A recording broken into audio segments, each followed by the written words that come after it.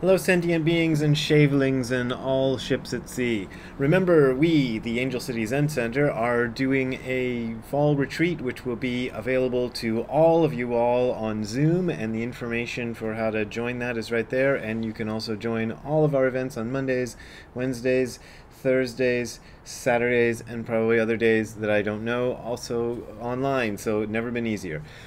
Now, yesterday I spoke online on the Zoom thing at the Angel City Zen Center about time and the nature of time, which was a kind of a repeat or maybe possibly a refinement of the talk that I gave at the Houston Zen Center. But one of the things I ended up talking about both at the Houston Zen Center and last night at Angel City Zen Center was something that I didn't actually have on the list, so let's see if we can talk about that. It was brought up by two of the people who asked questions last night, but the question I remember best was the second one, which is, what do we need to know in order to do Zazen? And the answer is, not much. I will leave the instructions that Dave Cuomo and all the nice folks at Angel City Zen Center made for how to do Zazen. It's a nice little video that's few minutes, like 3 minutes long, I think, and there's also a 45-second version that we show at the beginning of each sitting that we do online. It's really, really simple. You don't need to know much. I find that in my work I end up talking a lot and obviously writing a lot, and so I say a lot of things, and some of the things come from books which are seen as being extremely intellectual and extremely difficult. Dogen in particular. Dogen even apologizes in one of his pieces of writing. I think it comes up in Eihei Koroku or somewhere, one of these things, not in Shobo Genzo, for being so flowery. He says, every time I put a pen to paper, everything comes out really flowery, and he seems kind of apologetic about that. Dogen was a highly educated person, and really only highly educated people in his day were writers. So you didn't have this sort of egalitarian school of writers. People were just farmers and writers and whatever. So it's very intellectual, but the core message of it is not that hard. And that's the difficulty with it.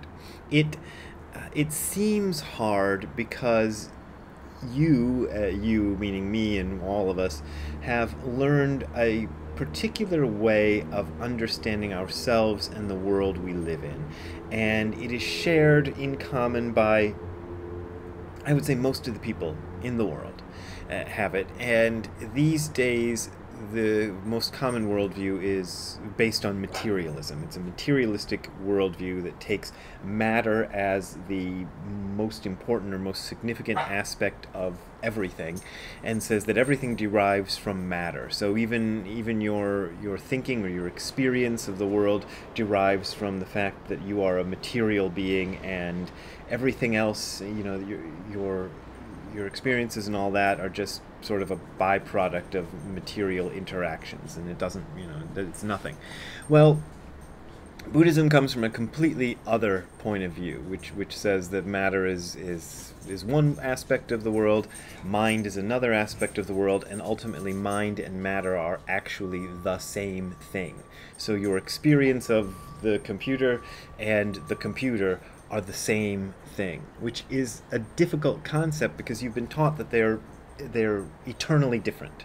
You've been taught to just imbibe this belief of the eternal difference between your internal experience and the external world. Well, Dogen and Buddha and Bodhidharma and Dainin Katagiri and Kosho Uchiyama and Kobun Chino Otagawa, all these people in the Zen stream, and Nisargadatta Maharaj and Ramesh Balsekar in the Advaita Vedanta stream, and there's all kinds of people are taking a completely different view, and there's always a tension between those views. But as a person growing up in the 20th and 21st centuries, we have all imbibed the material view deeply, very deeply, to the point where we think of it as being obvious when it's actually not that obvious. That's one part of the problem. The other reason for all this talk is, well, it relates to a story that I'll tell you, and I've probably told it before on this video channel. which is that back in the 90s when I was studying with Nishijima Roshi and trying to be a writer, Nishijima Roshi kept encouraging me to write about Buddhism. And I would say, why? Why write about Buddhism? And he would say, it's really important to write about Buddhism. And I'd say, well, what should I write about Buddhism? And he'd say, write about Buddhist philosophy. And I'd go, what? Why? Why write about Buddhist philosophy? And he said, because people like explanations. And I know I've said this on the video channel before, but I'm saying it again. Part of our nature as human beings is to want to explain things and want things to be explained to us.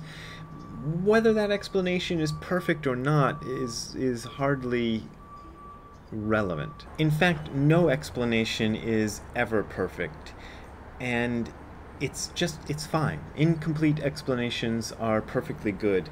Dogen has a line about this that I actually happened to read when I was talking for the Houston Zen Center, and it says, even a moment of half-perfectly realized existence time is the perfect realization of half-existence time. Even those phases in which we seem to be blundering heedlessly are also existence. So everything is existence time. He also says in Bendoa something like, if a fish tried to completely, perfectly realize the water before he swam, he would never swim. And if a bird tried to completely, perfectly realize air before she flew, she would never fly. That's the way we take this. So the understanding is always a bit murky. That's something that Kobenchino brought up in a quote. I think I might have talked about that on this channel already, but if I haven't, I'm going to go back and maybe I'll talk about it next time. But he says this really beautiful quotation I found recently in which he says that the understanding is always misty. You're never going to come to a complete understanding of everything, and that's just fine. That's part of what we are saying, and it's part of the reason that Zen is phrased in the way it is. It's sometimes phrased in a kind of baffling way because it's trying to tell you that, look, these words, they don't matter ultimately, but people like explanations. So people like to feel that they have at least some grounding in a theoretical reasoning for doing what they do, which is, kind of helpful for Zazen practice. When we do Zazen at the Angel City Zen Center, what we do normally is we have people sit for half an hour, either one half-an-hour period, or sometimes on Saturdays we do 2 half-an-hour periods, and then we have a talk.